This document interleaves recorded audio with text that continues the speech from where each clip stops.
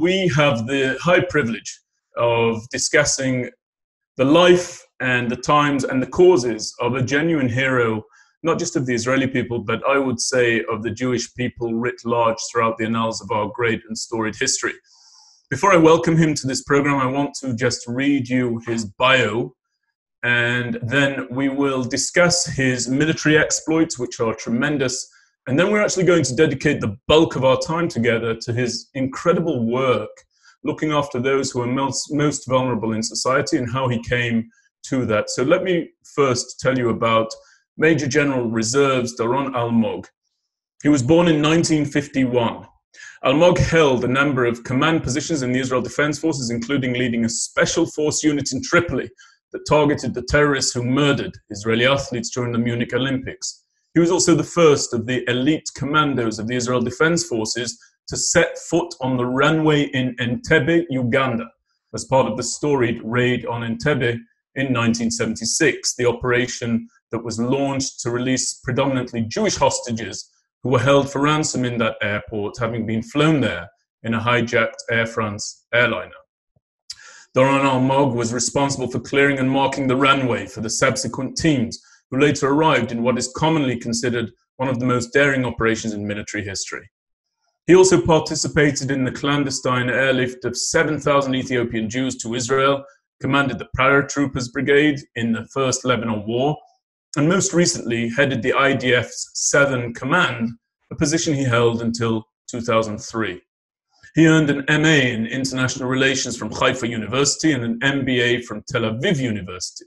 He's been awarded a number of prizes, including the Israel Prize for Lifetime Achievement, commonly thought of as the most prestigious prizes bestowed by the state upon its citizens.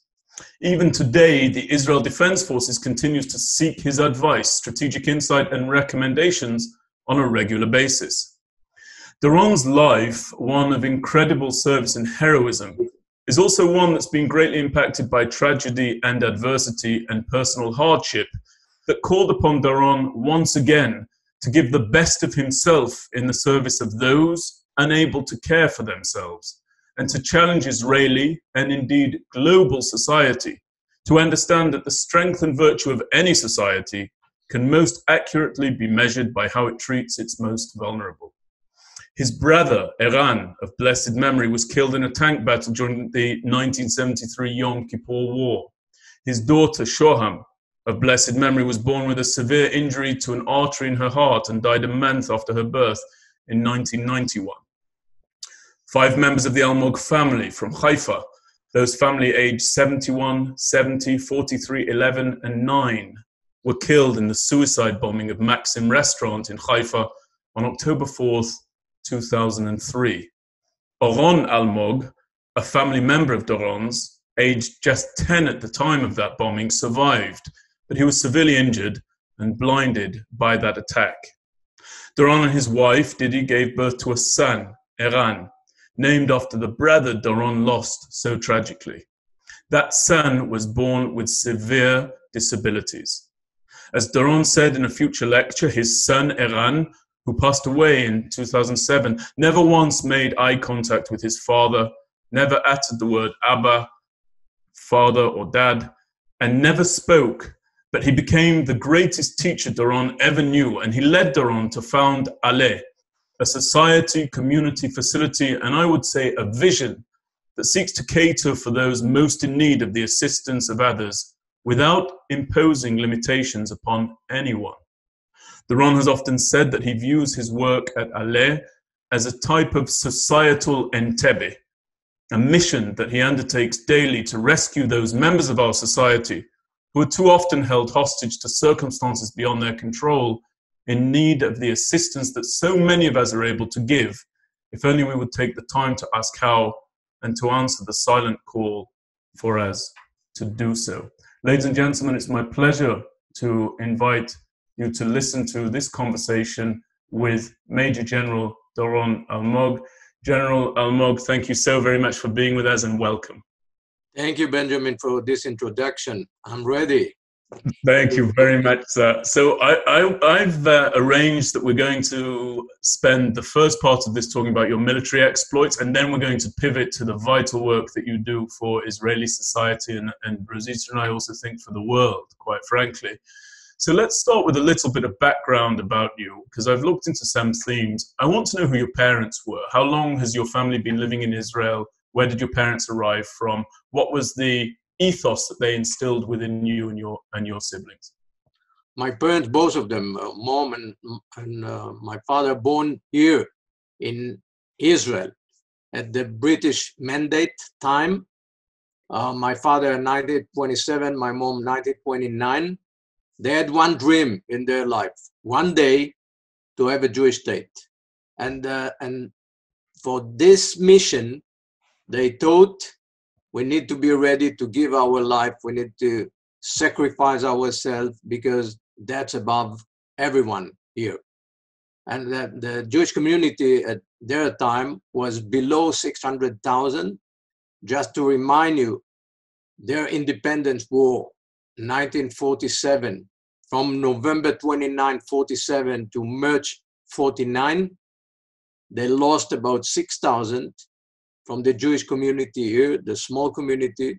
The first invasion after the last British soldier left on May 15, 1948, they faced invasion of 7 Arab armies and they won. And I think this independence war shaped their life, but also my childhood and my values about our responsibility, my generation responsibility in the wake of our missions, and how much and what to do to protect the only Jewish state in the world. This is something, you know, it came through the stories of my childhood. Every Saturday, the friends arrived to our home, spoke about the fallen friends in 48, spoke about the war, their war. I call the generation of my parents the silver plater generation. As you know, Alterman, one of the Israeli poets, greatest poets, a poet of 48, he wrote about a boy and a girl who are moving and no one understands if they alive or dead. They have the battle equipment, they have soil on their body, and they gave the independence and liberty to the state of Israel. So my parents is the silver-plated generation.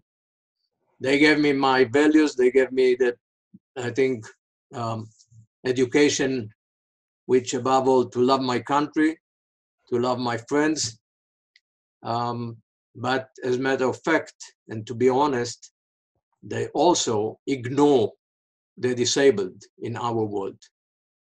And for my parents, I think that the most powerful event was the Independence War, and then the loss of my brother in the Yom Kippur War. Yom Kippur War, October 6, 1973, Saturday, all of a sudden, 2 p.m., the state of Israel was surprisingly attacked. Syrian in the north, the Egyptian in the south. We found ourselves in this war losing about 3,000 boys in the first 3 weeks. And among them was my brother. At that war, I was a company, paratrooper company commander fighting in south of Israel. My brother, my second brother, Eran, was armor platoon commander at the 7th Brigade, 82nd Battalion, D Company, the commander of the 2nd Platoon. He was shot by Syrian tank, thrown outside, bleeding near his burn tank, and evacuated 7 days later. The rumors in the Yom Kippur War said both of us were killed. My parents got the information about my brother on October 16, 1973. They didn't know about me. At the end of the war, I arrived to telephone call home. My mom raised the telephone. My first question was, what about Iran? She was surprised to hear my voice. She said, we lost Iran. We have no Iran anymore. I never seen my mom crying. She's now 91, Iron Maid. I saw my dad crying many times. But in general, I can say that the generation of my parents, the silver-plated generation, is a generation who knew how to lose friends and never lose tear, never cry. And they continue supporting us to serve in military, in combat units. Me, my third brother was 14 in the Yom Kippur War and later joined the Sayeret Matkal. And we found ourselves continue fighting together. And you mentioned the Entebbe, the raid to Entebbe. So I want to tell you that before getting the command on the reconnaissance unit of the Power Brigade, my brigade commander called me to his office and said, you are the best company commander. I want to give you this reconnaissance unit, that you need to be first in every mission. I don't know if I have the moral to give you this mission because you bereaved family. So he said, I don't know if I have the power to go to your parents if you are killed in action. I told him, okay, go now, speak with them. So we came to my parents' house. They told him, you trust Doron? He said, yes.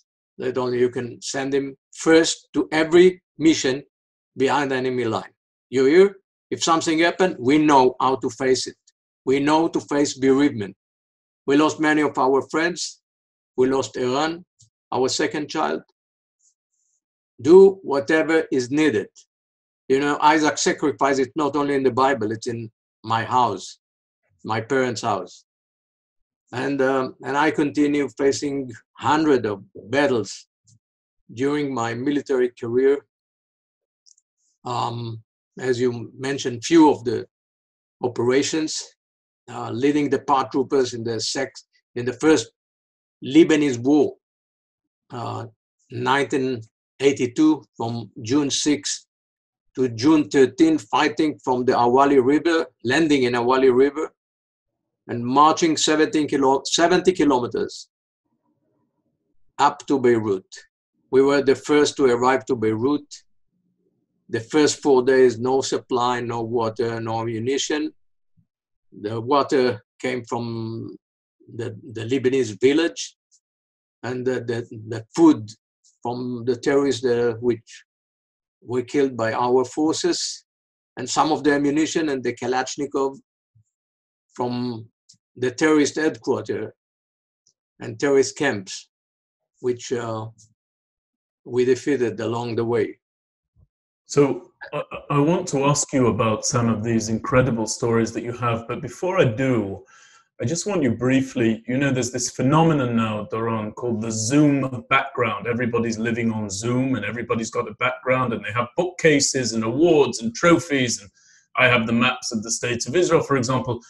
But talking about your brother, in your background, you have some artifacts that are very important that speak about. Yes, Tell us about it, please, if you would. This is the ID tag of my brother here, and a song that Chaim Hefer is also one of the greatest poet at the generation of my parents wrote for him, the young soldiers who were killed in battles. And he gave me with his signature the ID tag here. There is picture also of my brother here, but we see half of the picture, the lower part of the picture of my brother. But the ID tag still covered with his blood and the dry blood and the soil of the Golan Heights. And is my brother that will continue bleeding within me until my last day. As a matter of fact, my brother is the oath near his burn tank, the oath which I did after finding his burn tank to continue serving the state of Israel, to continue serving in combat unit, to continue fighting and never leave a wounded soldier behind. Just like that. That was my oath to my bleeding brother. And luckily I succeeded, because I lost many of my friends on my right and left and behind me. There were times that Didi, my wife, who came with me to every funeral, said to me, I feel like swimming in ocean of blood. Very painful. And my brother was also the power. My bleeding brother was the power which I felt irrationally. I felt continue keeping me, continue watching me, like saying inside, do your best, my dear brother. Continue fighting for our country. You continue fighting for me as well. And you have his ID tags, his dog tags hanging over your shoulder there in your office, and that memory moves you. And I wanted people to be aware of that, of just what infuses you and your ethos. And again, before we come to your work with Ale, which is going to be the primary focus of this conversation, there's a theme in your life that I look at, which is turning injustice into justice. And I want to deal with that militarily, first of all, with regard to the Munich Olympics, the massacres that took place. You have Israeli athletes murdered at the hands of terrorists, and you are charged with acting in the course of the operations to avenge those murders. Could you please tell me what exactly you thought when you got given the opportunity to do that? What was your thoughts as a young officer, as a young commander, when those atrocities took place? The first retaliation against the Munich massacre was in February 1973 in Tripoli, far away from Israel. It's almost the junction between Lebanon and Syria, about 180 kilometers north to Rosh Hanikra, the most northern place of Israel. The mission was to raid on a terrorist base, move from room to room, and kill them. All of them, kill them from close distance. We had a cruise of about 48 hours at the sea, landing with boats, marching about 10 kilometers, surprising them at their home, at their camp, fighting face to face. I did most of the fighting. As the first soldier, I found myself at the end, my force, altogether we killed 18. None of my force, none of my soldiers wounded. I took 2 Kalashnikovs from 2 terrorists that battled me from 1 meter, just rush outside from rooms. And then another force, commanded by Avner Hermoni, arrived, joined us, Avner wounded. So he was on a stretcher. Avner was the commander of the reconnaissance unit, the same unit that I commanded in Entebbe. So we had 2 forces jointly operating on 2 objectives. So Avner himself wounded. We found ourselves taking Avner on a stretcher, climbing on a mountain, and calling to 2 Sikorsky 54 helicopters. The first landed, the first arrived with the pilot, later Brigadier General Nehemiah Dagan. He flew high above the refugee camp, Al-Badawi camp. About 4,000 Kalashnikov shoot at the air. Some of the bullets get inside the helicopter. He landed to our trapeze almost like stone. We thought that's going to be a disaster. But powerfully, he landed, slowed down, and landed. And at first we evacuated Avner Hermoni and his group, and then the second group, the second helicopter a few minutes later, which was directed by our force to come by low altitude to prevent shooting of the Al-Badawi refugee camp. On flight back, Yeah. my brigade commander, while flying over Beirut, brigade commander, Colonel Uzi Airi, who was the commander of the mission, the highest commander on the ground of the mission, asked me to come to the cockpit. I was on the back ramp. He asked me to come to the cockpit. I came. He said, I know you have 2 Kalashnikov, please. I want one of them present. I told him my privilege. I gave him this Kalashnikov. Later came the Yom Kippur War. He fought with this Kalashnikov.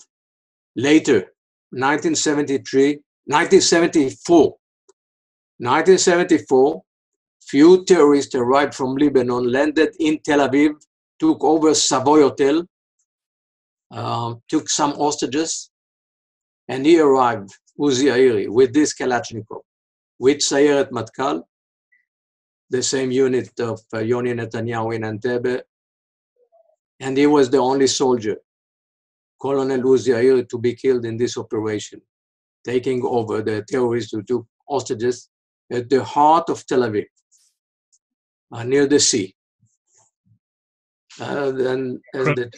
Incredible stories you have. I want to ask you just 3 last questions about your military service, and then we'll move on.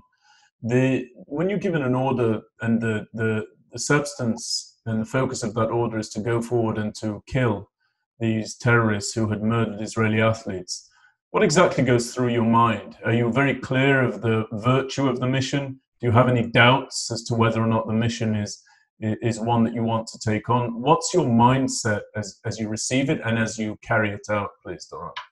I tell you honestly, it's happened to me many times to get mission to kill people behind the enemy line. And something during operation, sometimes it happened that children came out, women came out, innocent people came out. And I want to tell you honestly, I took many prisoners I brought to Israel, the suspected people that had no arms, weapon in their hands. And I educated my soldiers, to be very sharp as a soldier, and to shoot only those who are holding weapon in their hand. If there is danger to our forces, you do killing. Only those who are holding weapons. Only, there is one condition. Mm-hmm. Beyond enemy line, there is no prime minister, there is no generals. You are the leader. Yeah. You are in front. There is no place for hesitation. You need to decide on split second, nanoseconds. You need to decide who is enemy, who is not enemy. As a matter of fact, the moral of Entebbe, this is the moral of Israeli soldier. You got 105 Israeli hostages. You got 7 terrorists inside. You need to penetrate from all sides the old terminal and shoot only the terrorists. Just to remind you, 3 of the hostages were killed from fire exchange, unfortunately. Another one was killed by Idi Amin later in hospital, Dora Bloch, one of the hostages that were taken. But your message to your soldiers is you kill only those with weapons in their hands. Yes. And it's not only weapon, but you make decision at the enemy, behind enemy line. So it may be someone with explosive charge. If you feel danger, so you shoot. You shoot. Sometimes you shoot only to the legs. Sometimes you shoot to neutralize. It depends the situation. But you need very sharp, very quick. You need to make decision by your own. You are the chief of staff. You are the prime minister. There are no people, only your friends around you. You need to trust your friend, not to shoot at your friends or other forces. Friendly fire, what is sometimes happened.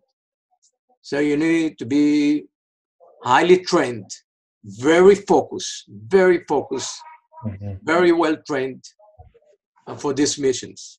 And when you get deployed, this is my last question about the military. When you get deployed over to Entebbe and you're involved in this most daring operation, you're not just involved in it, but you're actually responsible for leaping off the plane and then marking and charting a course, as I understand it, for other units to land and to land safely in order to rescue these hostages.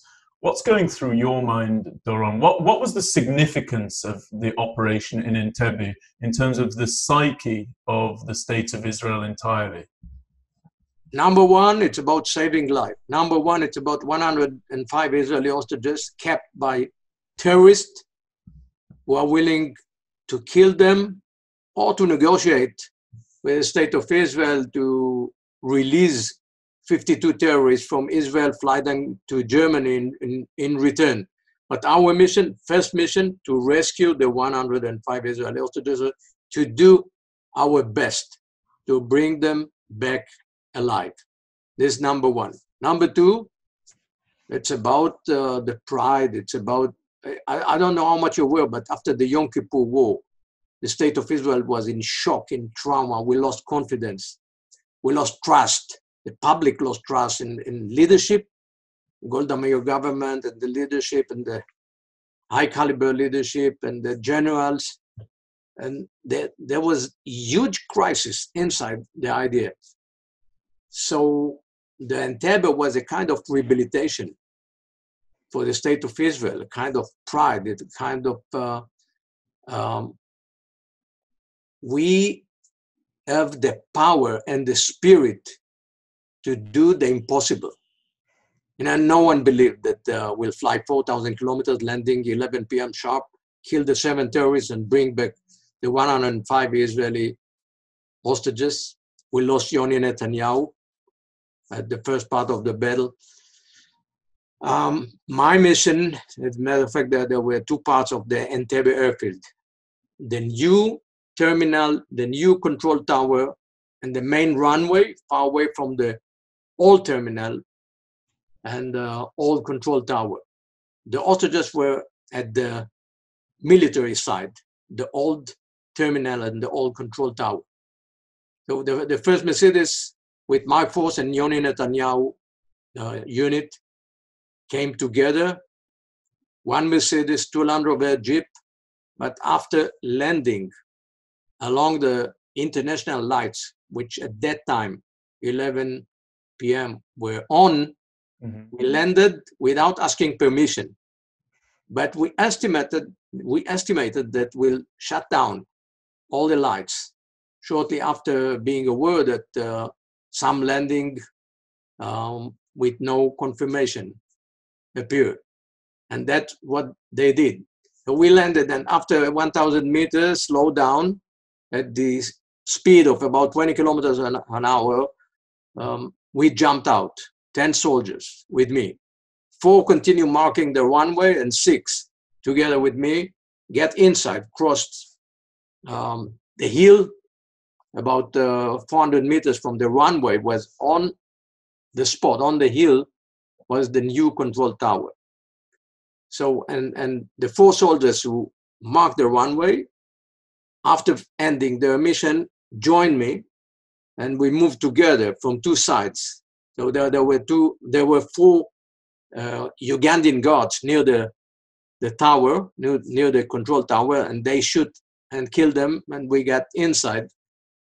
and clear the building from bottom to top, and then return to evacuate our force with the first Hercules, which took off last.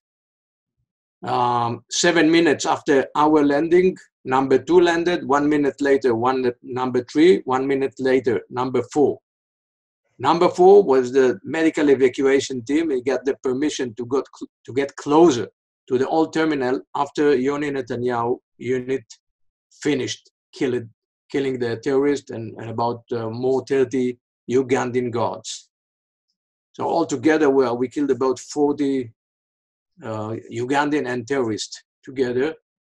And by the second and third Hercules, we brought also APCs, Armor Personnel Carrier, BTR-40. They were Russian armor card because of the way this BTR, the weight of this BTR was only 5 tons.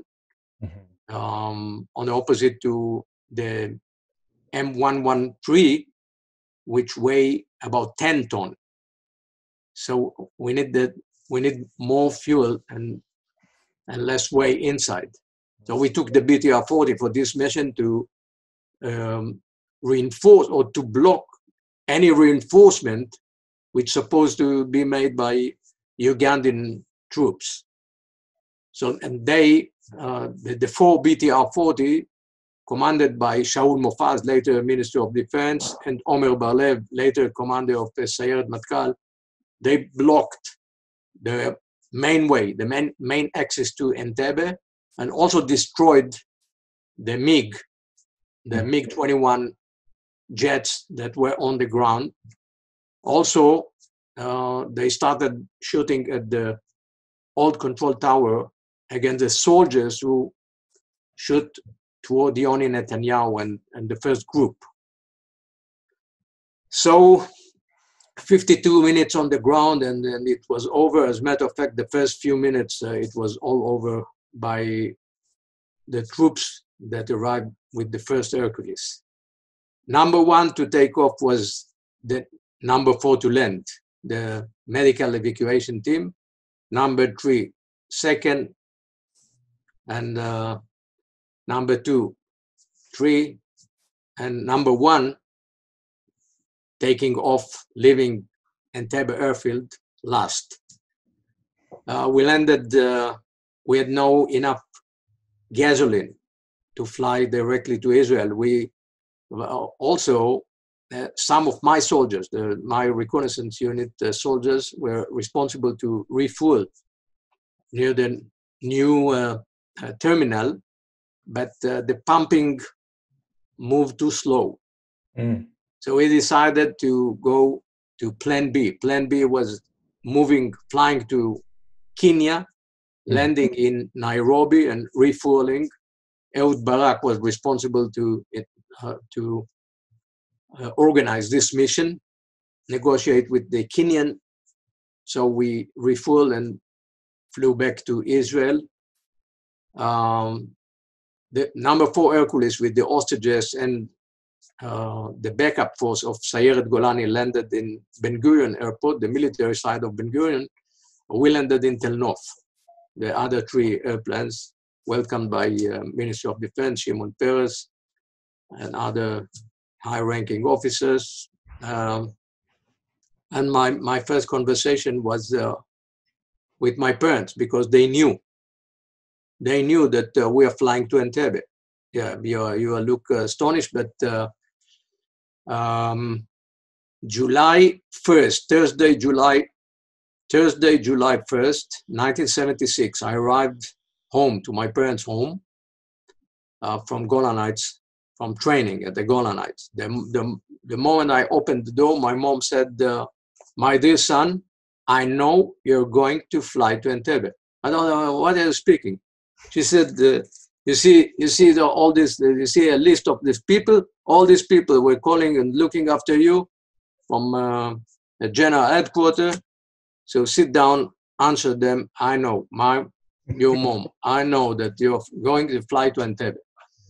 And when we landed, my first telephone was home. Now I want to tell you that the Israeli radio published on our way back, it was 3 a.m., July 4.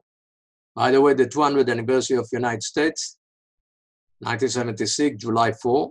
Mm-hmm. While flying back to Israel, 3 a.m., the Israeli radio said there was a successful operation in Entebbe, our forces.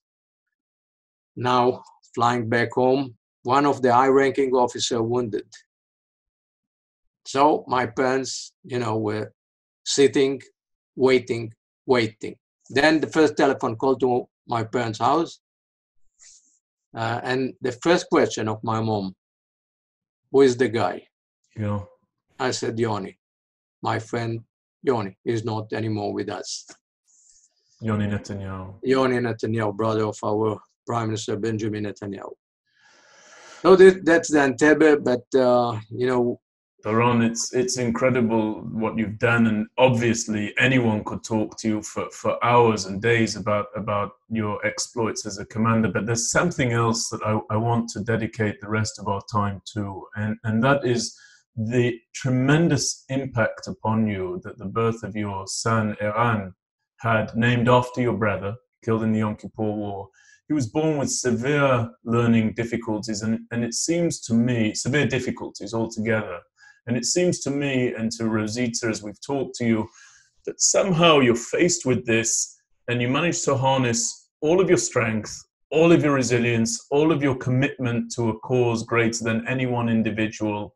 And you decide that this tremendously difficult circumstance is something that's going to cause you to rise again and to deploy your talents and your abilities, not in service of the physical security of the state of Israel, but in the service of the societal security and well-being of the state of Israel. Because I said in the introduction, you believe a society is only ever as good and as strong as the care it gives to those most in need and most vulnerable. Tell us, please, about your life story. It's almost a second revolution of your life, if you like, that came about via the birth of your son, Eran. Our son, Eran, born January 6, 1984. Just it's a period of many missions in Sudan to bring Jews from Ethiopia. Clandestine operation in Sudan. Each operation, the Prime Minister of Israel was waiting for us together with Mossad. We gave him the name of my brother that was killed in the Yom Kippur War. And as every parent in the world, we expected him to be better than us, a source of pride, more talented, more successful. One day be something for the pride of the family, for the continuation of the family.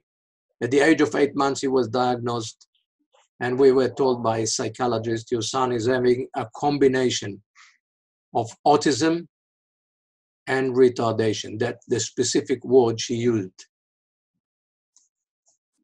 She said, I believe he will never speak. She said, I believe he will permanently stay at the age of 3 or 4 months. Something like that. There are moments in your life you feel the sky dropping down, crashed on your head. That was a moment like that. My wife, Didi, started crying. And then you ask yourself, how continue managing our life if our son has no future at all? He won't be graduated by kindergarten. I think after about 2 years, we saw smile, just smile on his face, like asking us from his shouting silence. He never gazed, never look at your eyes, always his gaze stuck at the corners, somewhere aside, never say a word. So this smile was like saying, my dear parents, are you ready to give up the dream, the expectation of one day your son is something, a Nobel Prize winner, whatever, engineer, lawyer, pilot, fighter? No, my dear parents, I won't arrive to any achievement of your dream. Nothing. my dear parents. But are you ready to continue being my parents only for one thing, only to make me happy, only to bring smile to my face? We said, yes, Didi, my wife and me, we are ready. I'm saying that he was the greatest teacher of my life, the greatest professor, because we moved all over Israel to see how children like him are kept. We saw shameful institutes, shameful centers, stinky, horrible places, no pride of the workers. You know, you look at the workers, ask them, what is this place? There's no sign outside, there's no title. They lower their eyes down. They don't look at you. They're fully ashamed. And then we started hearing about parents who moved their children overseas. Like Igal Alon was the first Israeli commander of the Southern Command in 48. In our, he was a legend, a legendary fighter, a strategist, a fighter, wrote many books. He was a strategy thinker. My parents admired him. The daughter, Nurit, born in Kibbutz Genosar, north of Israel, at the age 5, she's described in a book, in a bio about Igal Alon as a beautiful child. At the age 5, the parents decided no place for Nurit in our family, neither in the kibbutz nor in the state of Israel. She was taken to Scotland. He has never said one word about her, never mentioned. Her brother, Iftach, served in the same unit, in the same power unit that I did, that I served. He didn't know. That was a secret. You know, we moved along our country and we heard more and more stories of shameful parents who are hiding their children, some overseas, some in Israel, never speak about them. So the children, like our son, were enveloped by heavy walls of shame, stigma, stereotype. And we understood, Didi, my wife and me, we understood that we need to do a change in Israel society. These children are bounded by special education law. The special education law say the state of Israel recognize these children at the age 3. The word diagnosis doesn't appear in the law. What does it mean? He was diagnosed at the age of 8 months. It means, wait, you want psychologist by your own. You want medication by your own, everything by your own. So it's like our son saying, whoa, my dear father, you say, I love your friend as love yourself. We're all responsible one for each other, but you don't want to take responsibility on children like me. You're fully ashamed on the presence of children like me. You take me overseas. You hide me. And then at the age 21, we got a formal letter from Israeli Minister of Education, dear Didi and Doron, your son reached 21. He won't continue studying any longer in special education school. That's it. It was difficult to raise him. Now you are by your own. So I was the commander of the Israeli Southern Command, Major General, and I decided to change Israel society. Number one, to build a village, full lifespan, because Didi, my wife and me, were worried what will happen to him after we pass away. I thought we pass away before him. So we wanted to guarantee his future. We planned some paradise for him, a village which the planning cost was about $50 million at first. People told me, you are crazy. At that time, I was fighting in Gaza, losing many soldiers in battle.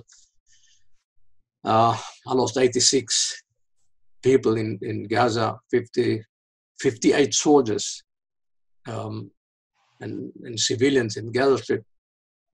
And people told me, you're crazy. You need to stay in military. You need to be a chief of staff.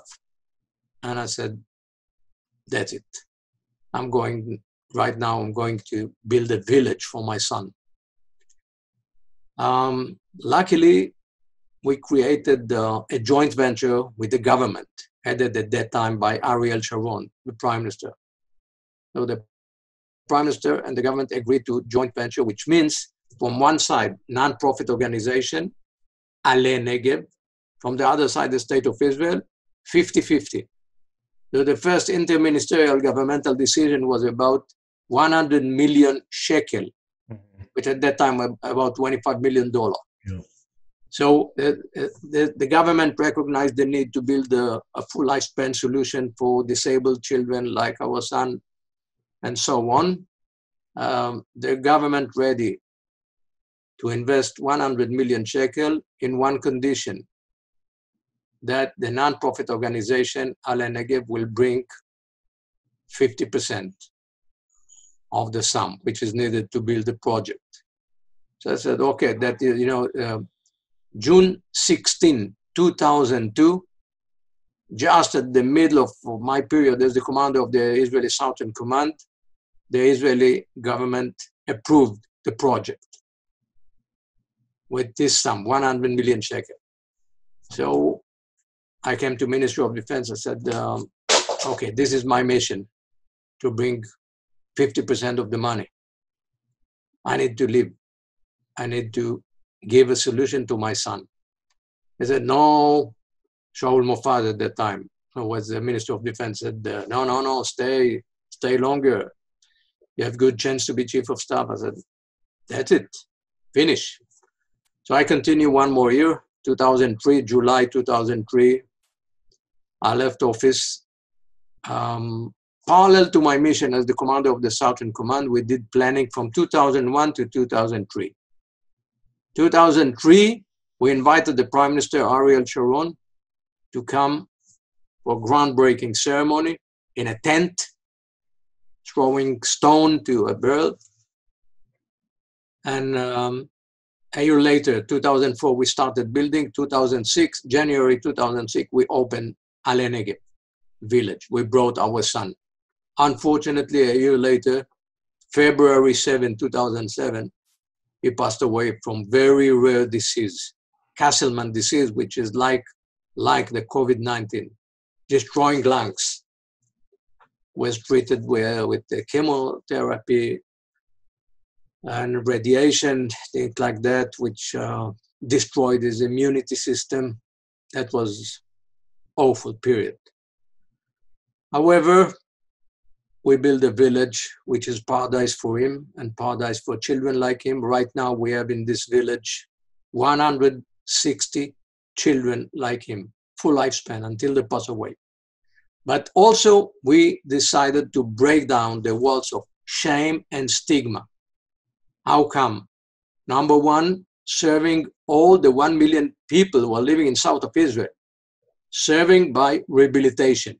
Rehabilitation, about 20% of people suffer somehow one day, some days from some injury, sport injury, road accident, home accident, work accident. So that facility, Ale Negev, is something that you've opened up to the broader population, about 1 million in southern Israel, who, if they need rehabilitation, can go there and gain that rehabilitation. Is that correct?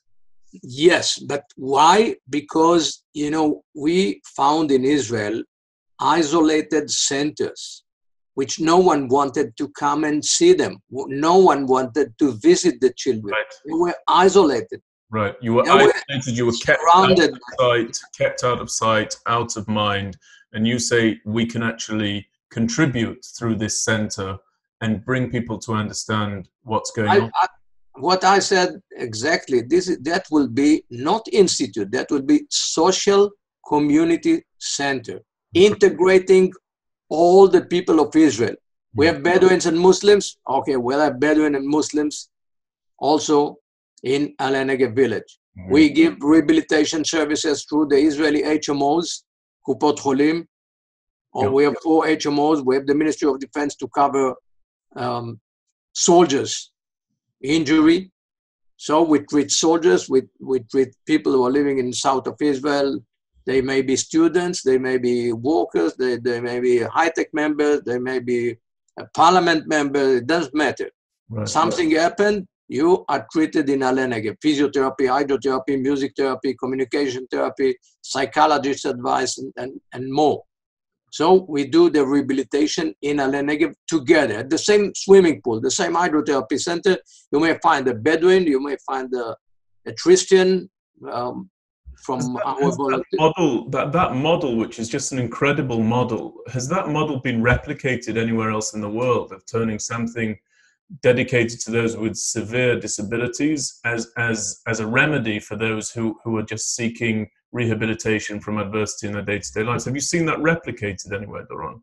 Not yet, but hopefully people will come, people from all over the world arriving to study the model, and people thinking this is a great model. But, you know, the performance is very difficult. Mm-hmm. Professor Joe Krakover from Johns Hopkins University in the United States came to visit us 3 years ago. He said, this is an amazing place. This is the first rehabilitation, the top rehabilitation service I ever seen. He said, you need to be pioneering on rehabilitation. Do a research. Right now, we build a new rehabilitation hospital for 108 people. We build a research center. We do a new model, which named Translational Rehabilitation Research, which means a connection between academy and the field on the ground. We are the clinical field on the ground. Mm-hmm. You know, I don't know how much you will, but there is a gap of about 40 years between the knowledge at the academy and lab and the people, the wounded people on the ground, the disabled people on the ground. And we need to shorten this gap. The gap. How come? By this translational rehabilitation research. So we build, right now, we build a neighborhood for students from Ben Gurion University who will live close to our hospital, walk and do the practice of the rehabilitation profession in Alenege, treating wounded people. So we build a neighborhood for students, for volunteers, for workers. By the way, we have right now, we have more than 800 workers, more than 800 volunteers. Right now we have 500 workers and 800 volunteers. Volunteers from 12 different countries, from United States and Canada and Australia and Germany and Holland and Guatemala and more countries. You've got this incredible thing that you told us about, which is that the grandchildren or the descendants of Nazis have actually arrived at your center. Can you tell us a bit about that? They've done that deliberately. Tell us about what's occurred. Yeah, well, we have Christian from Germany who are arriving to Alenege for atonement. You know, they do testimony, they do video testimony, they put it on Facebook. And like one of them, Timo, he's stating, I born to parents who were raised by my grandparents, were Nazis, served in the Nazi party, killed Jews in Auschwitz and Treblinka and Dachau, Second World War, and I come to Alenege for atonement on the murder of 6 million Jews, and atonement on Hitler's decision to kill the disabled first, the cognitive disabled first. I don't know if you know the T4 Actia. T4 Actia is an order issued by Hitler himself, signed by Hitler on September 1st, 1939. The first day of Second World War, Hitler by himself issued the T4 Actia saying to shift the psychiatric center all over Germany to small concentration camp, gather the disabled, like our son, and kill them by small gas chambers. So the documents are all kept, and they are coming and say, we come for atonement. So it's very moving. You know, we have all the time, we have Christian from Germany, mainly from Berlin, with the same testimony, repeating again and again and again, we come for atonement. Young, physically very beautiful, and they say no more racist ideology. We all human beings, we all equal. We all equal by our rights, but not equal by our power. So our mission in this world to serve the disabled, to serve those who were highly discriminated by my grandparents, and to make tikkun olam. Doron, can I ask you the society? two last questions with the time that you've given us? Do you mind? Can I ask you two more questions? The first question I want to ask you, because I wonder, have you secured Ale financially for its lifespan? And if not, if it's an ongoing mission to raise funds, can you tell us about how people, even during these difficult times, might be able to contribute to a cause such as the one that you founded? We have a website, so it can be done digitally by the internet by www.aleh.org. Aleh, ALEH.org. We have branches all over the world. In the United States, we have the JNF, the Jewish National Fund, which is partner with us, and the Jewish National Fund all over the United States, having representative of the JNF, and they know very well Ale Negev, which is the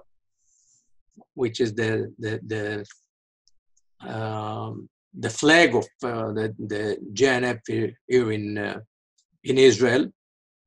Before the coronavirus, every week they send tourists, a bus of tourists every week, sometimes every day, of about between 20 to 50 people arriving from United States, donors. People continue donating even now at the coronavirus period, even at this difficult time, digitally, by the internet, raising telephone. People understand that the test of the social chain is always measured by its weakest link. People understand the fragility and temporary nature of our human being, even or maybe better at this coronavirus, when all of a sudden everything is changed. And even in this economic crisis, world economic crisis, people continue donating. People understand that we are not here forever, but we need to leave our children a legacy of goodness, a legacy which will keep our memory, maybe forever. Because, when we said as Jews, Kol Israel Arevim Ze Laze, we're all responsible, one for each other. This is the glue. This is the spirit of the Jewish people, right, all over the 2,000 years in diaspora. That was the spirit. Like in a special unit, we say one for all for one. It's the same. It's the same spirit. So this mutual responsibility. And we say, when